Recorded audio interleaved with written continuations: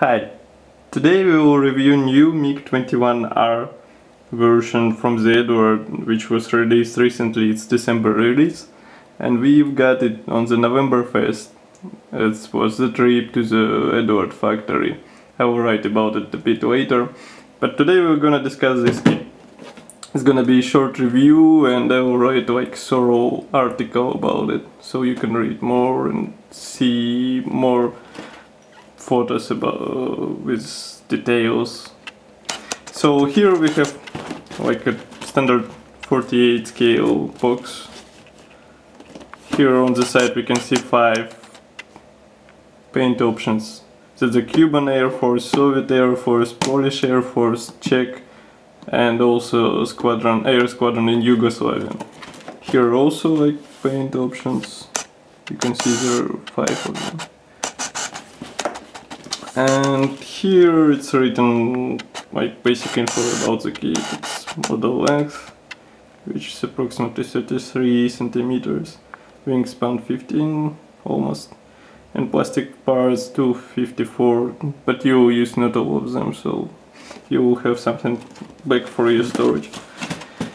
What we have inside of the kit? It's full of sprues, so we have this clear sprue, which has this canopies. Actually there are like 2 options, so I have to check the manual why, but I'm sure that we're gonna use one. So here also the panel, even 2 of them. Next goes, that's what surprised me most, like we have 4 sprues packaged in one bag, and it's very dangerous for the details, so check thoroughly your kit because it can be damaged. You can see that parts are nice. We have 2 sprues for the armaments, it's missiles, external tank, and something else, bombs I think.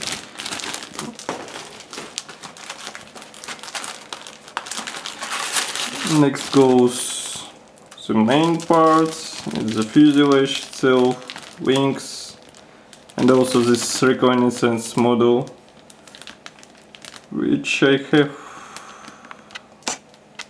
thought about it, that is given like in 2 different options, because it was actually produced in various models, so I think Eduard made it like this. We're gonna check it thoroughly in the review, so you'll know about. And the last bag contains actually standard 2 sprues, but it's on these small details. You can see it here, here, and here.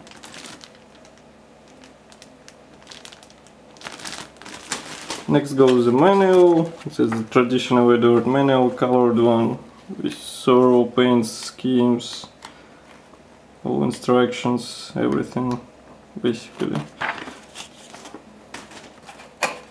Paint masks. That's the PE parts. We can see that there are like 2 frames of them. That's you can see belts, all parts.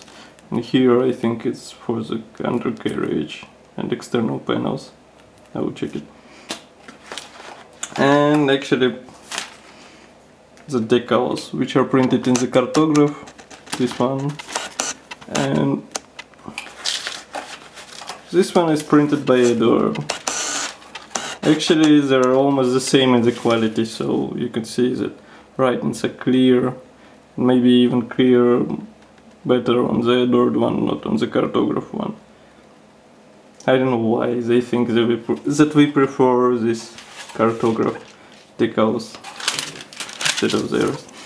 So stay tuned, read full review on my website, and wait for the new articles. It's gonna be even more interesting.